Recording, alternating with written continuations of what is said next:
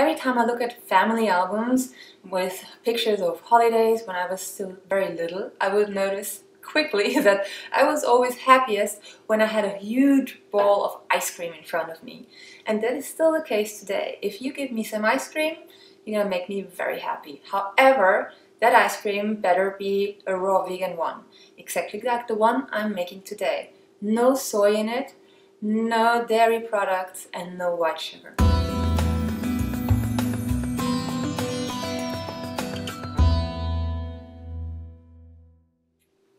Hello and welcome to Rohtopia. Thank you so much for joining me today. So whether you love ice cream or you want to make it for somebody you love, for example for your kids, this is an amazing recipe.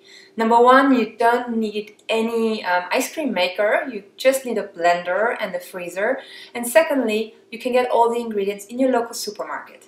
Okay, this recipe is going to be a bit more exotic because I'm adding black sesame to make black sesame ice cream. But if you want to keep it simple, you just omit the sesame and you still have an amazing ice cream for hot days, cold days, or whenever you just feel like ice cream. Ingredients are the following. You need a banana. For sweetening, I use dates. You could also use agave nectar or coconut syrup, for example. Sesame. I'm adding ginger. That's optional. You don't need to add that. A bit of vanilla. Tiger nuts and water. Now instead of tiger nuts and water, you could also use cashew nuts and water or simply use almond milk.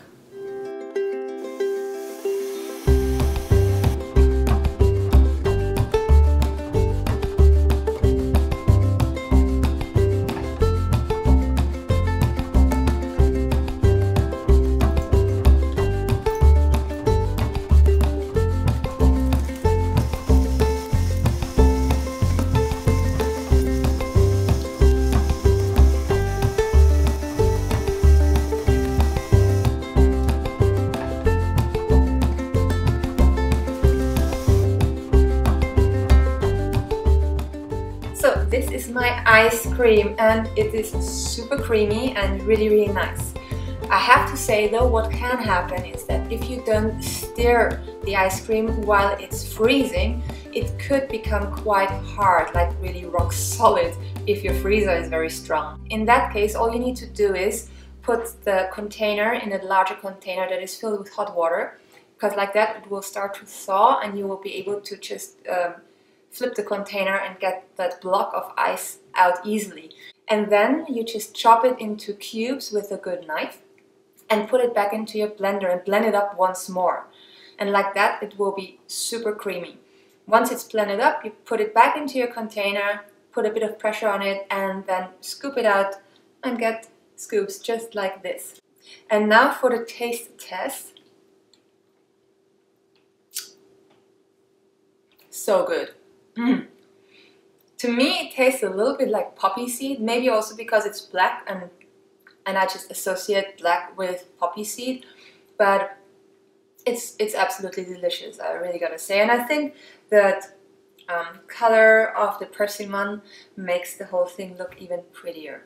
That's how easy ice cream is. And now I would like to know from you, what is your favorite ice cream flavor? Is it just one specific one, or maybe do you have like a combination of 2 or 3?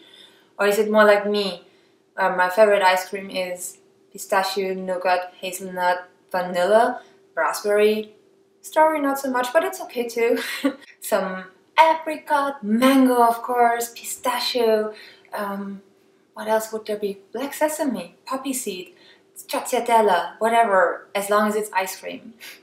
Let me know by commenting underneath, and also let me know if you have suggestions on what video I could create next, be it a raw food recipe or some information on raw food in general or holistic well-being.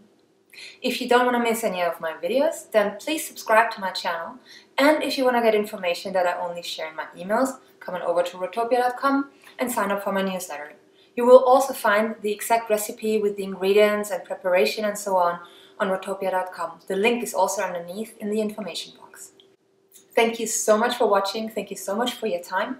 Have a wonderful day and I'm looking forward to seeing you in the next episode of Rohtopia. Bye!